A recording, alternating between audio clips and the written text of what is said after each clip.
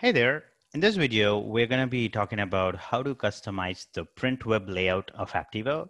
So if you are a new user to Apptivo, Apptivo supports the print web layout just like this, where the users can download them as a PDF file and then attach it to an email and send it out to their customers.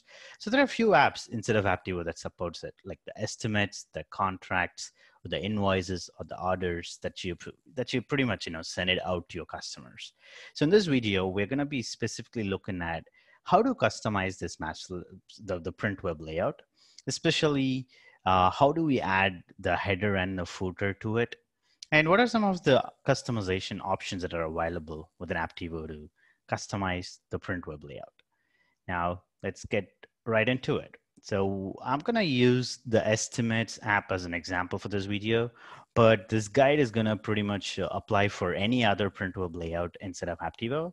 Now, to customize the print web layout, the first step to do is click the three dot or more button, go to the settings.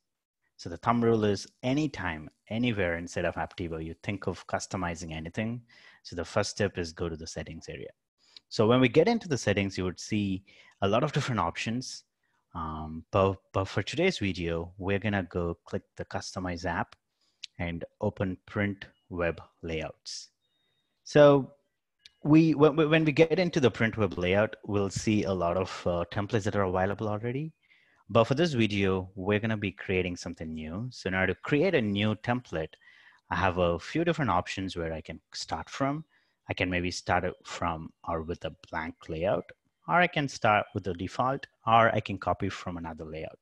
So for this video, we'll click open, start with the default layout, and immediately it asks for the template name. I'll maybe call it as header and footer, and then click next. So now the template is created and it would take us to the customization area. So if you this is the panel where you can pretty much easily customize. It's a simple drag and drop editor where you have on the right hand side, you have the palette with a list of sections. And then there are a few attributes that you could maybe potentially add them in. And then also there are other attributes like business attributes, the customers attributes, a lot of other options too, including the estimate attributes.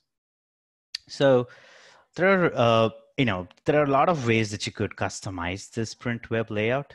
You can maybe, if you don't want them, you can maybe simply delete that section, or you can rearrange them, like, putting somewhere out there, something like that. But for this video, we're going to be specifically talking about how do I add a header and footer, and I have multiple pages, right?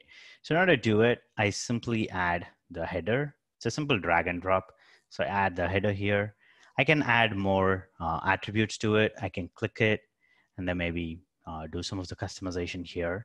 But I basically have all the area to add attributes. Now maybe I can add in the logo. So I can maybe drag and drop it just right there. It'll bring me the logo. I can click it and then maybe browse and upload an image to it. To keep it simple for this video, I'm gonna just color code it. So maybe I'll just keep this color as my header. And then I go back to the palette and scroll down, and then I can add a footer. So that is one of the palette section that I can add. Okay, so I'll keep the footer here. So also into the footer, you can add more values or attributes to it, or you can add more text, like a static text, you can maybe add them in here. But to keep it simple, I click it and then maybe I make some colors. So now it's pretty clear that this color is the header and this is the footer area of my print web layout. Now the other thing that we are looking at is how to have more pages. I can keep adding more stuffs to it, but we break the page by using a simple attribute called page break. So wherever you wanted to put a page break, all you gotta do is like pick the page break and drop it right there. So in this template, we will see the first page until here, until the tasks table, followed by the products table, and the summary table would be on the second page.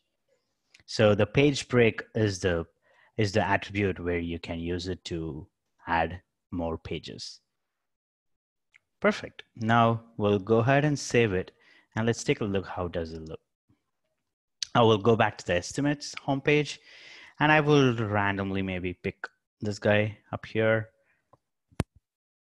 I'll maybe choose the template, the header and the footer, save it. Now I can send it to the client. I can also print the PDF. So when I click it, it would download the copy of that print layout. So when I click open, perfect. So it has 2 pages, the header, the footer is in here. And for the second page, there's the header and the footer separately, but pretty identical. And you can further maybe download it and then send it out as in an email, or use Apptivo to send it out to your customers. That's pretty much for today. If you do have more questions, feel free to drop an email to support@apptivo.com. Thanks, and you have a good rest of your day.